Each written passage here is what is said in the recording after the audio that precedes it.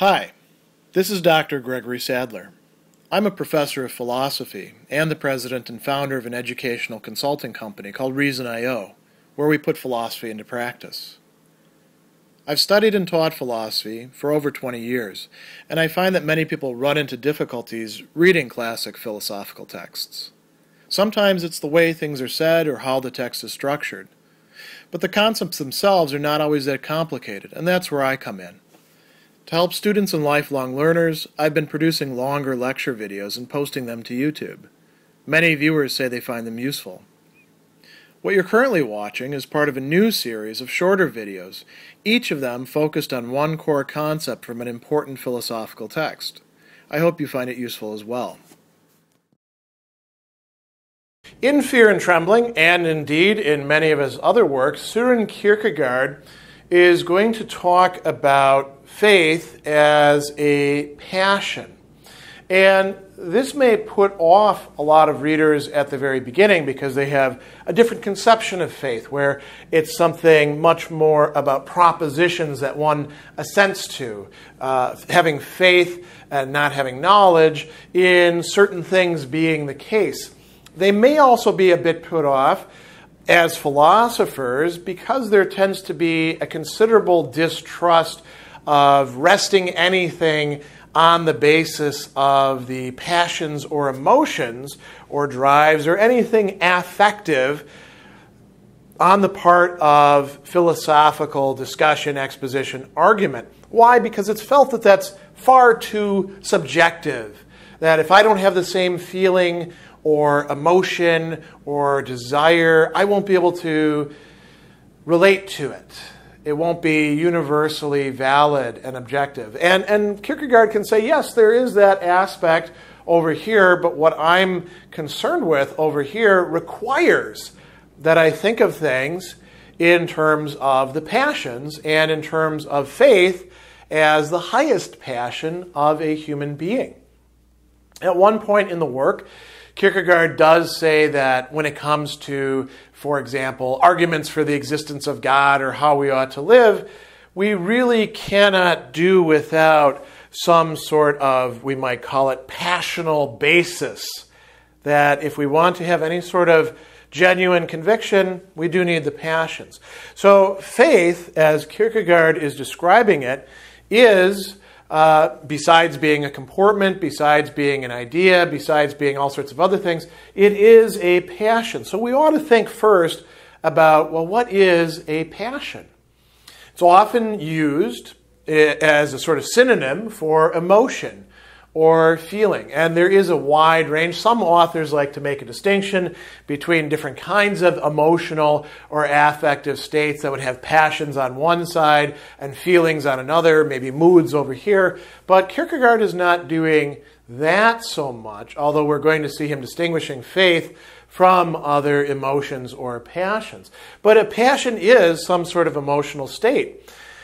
Does that mean that it's purely emotion, that it doesn't involve any cognition, that it doesn't have any cognitive or propositional or judgment aspects to it? That's not the case. And faith is a prime example of this. The person who actually has faith or lives within it is going to believe all sorts of things and act on the basis of those beliefs. It is going to carry out some reasoning processes that are informed by or oriented or even encouraged, you might say, and sustained by that very emotion of faith. And orientation is another thing that we can talk about. What it means to have faith is to be oriented towards some things and away from others, and to be oriented towards something higher than oneself that in some way one relates to or participates in. So that's another important idea. Faith also involves some sort of action comportment. There's that old, phrase coming from one of the letters that, faith without works is dead. And indeed, although Kierkegaard is a Lutheran and there's that whole justification by faith thing, Kierkegaard thinks that works, in fact, matter. That if you do have faith, you're going to do things. It's going to express itself in that way. And we might also think about responses as well, not just action, but taking things on And some people could talk about passion as drive when we say, follow your passion, right? If Kierkegaard is right, following the passion of faith would in fact be quite good for you. Not every passion is something that you should follow. If your passion is of doing something terrible, because your passion is, say, infinite revenge on humanity for having brought you into this world, maybe don't follow that passion. But this passion you could follow. And all of these conceptions, all of these realities, emotional state, cognition, orientation, action, all of these are involved in what goes into a passion. So you want to keep that in the back of your mind as you're reading this work and thinking about what Kierkegaard is actually saying here. Another thing that's quite important that he brings up at the very end in the epilogue, he tells us the essentially human is passion. Now that's something worth dwelling on for a moment, because what have philosophers said the essentially human is in the past? Reason. But just as essentially human is the fact that we feel, and what it is that we feel towards, and the fact that our feelings can be very low, ones that we share with animals, and the most sublime. So, why does he tell us this? The sentence continues, in which one generation perfectly understands another and understands itself. For example, no generation has learned to love from another. No generation is able to begin at any other point than the beginning. No later generation has a more abridged task. And if someone desires to go further and not stop with loving as the previous generation did, then this is foolish and idle talk.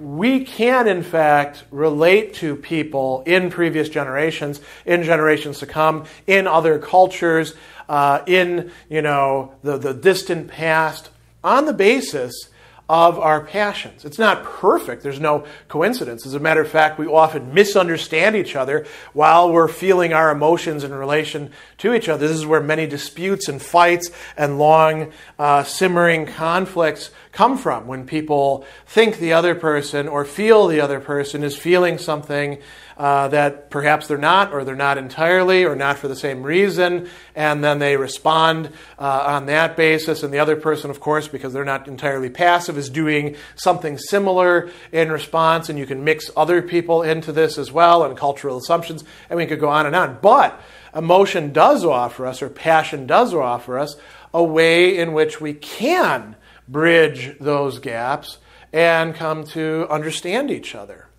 He goes on and tells us that the highest passion in a person is faith, and no generation begins at any point than where the previous generation did.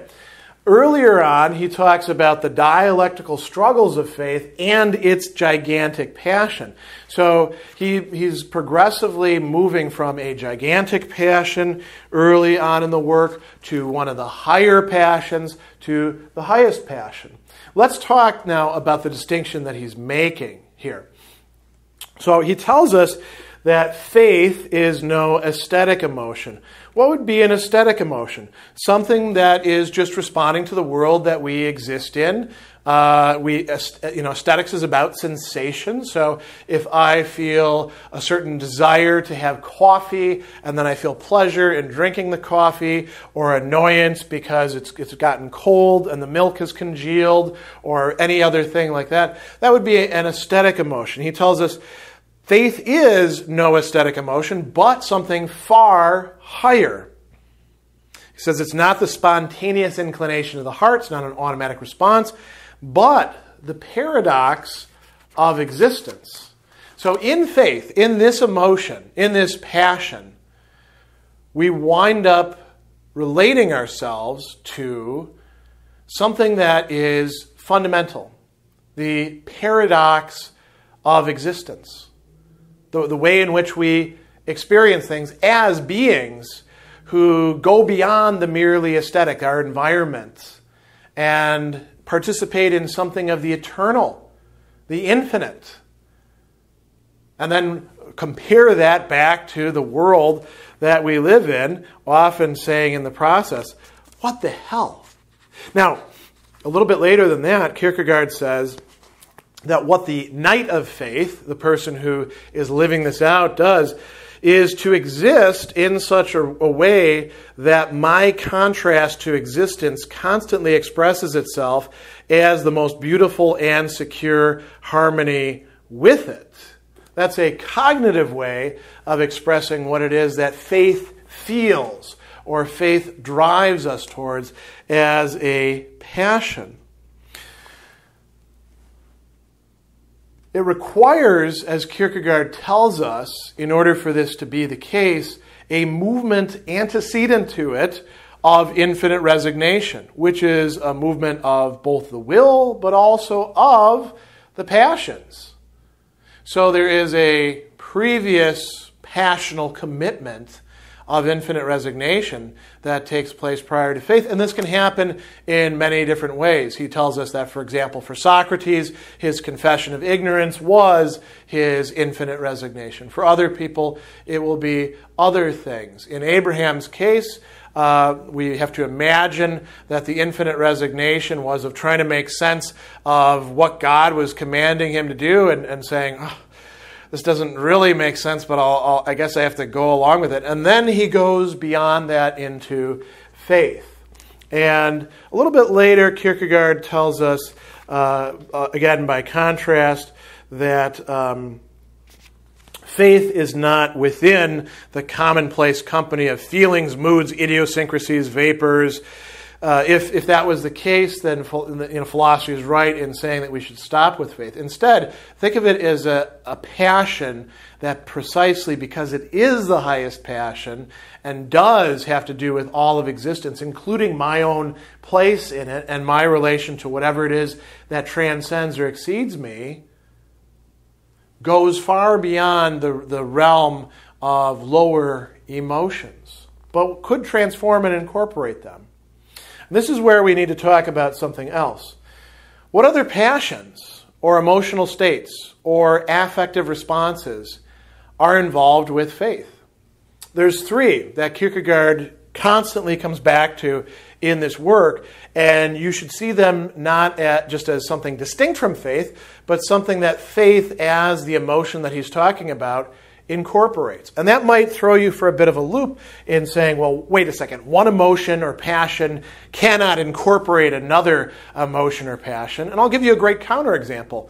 Think about anger, right? Aristotle tells us that anger includes pain, which is an emotion, pain or sorrow at being hurt, insulted, something like that.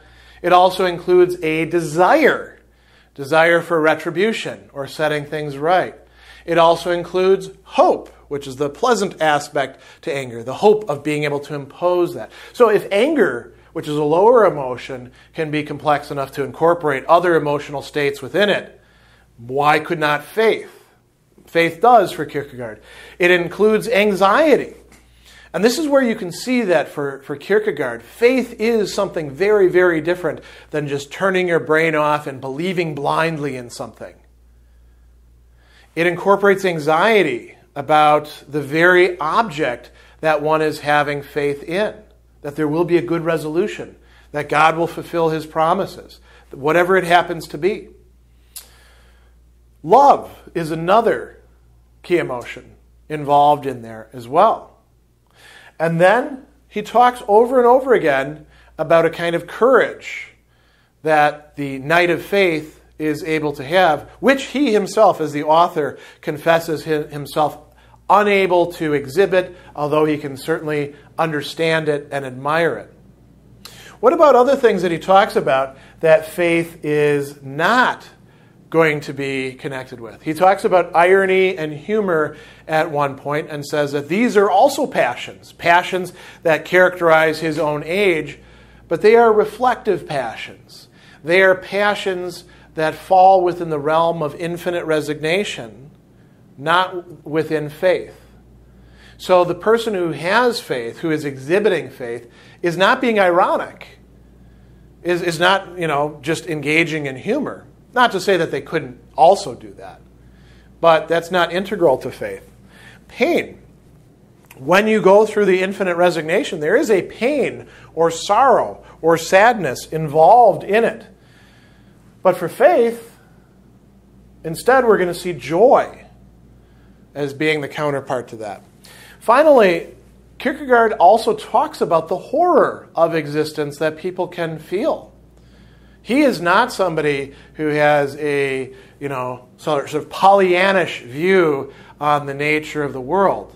It is a tough place to live, and it's not fair, and many things go wrong, and there aren't rational explanations for why things are the way that they are that truly satisfy us, and so one can have this sort of horror that he talks about. That's not going to be part of faith, but he does talk about it in here, as well as other emotions as well. So hopefully, now when you return to this work, it makes a bit more sense. All these references to faith as a passion. All of these ideas are rolled into that. You have to understand it not just as a mere basic emotional response, but as the highest possible emotion or passion for a person, motivating their entire being, incorporating so much else, making some sort of sense out of themselves, the universe, and their relation to the divine.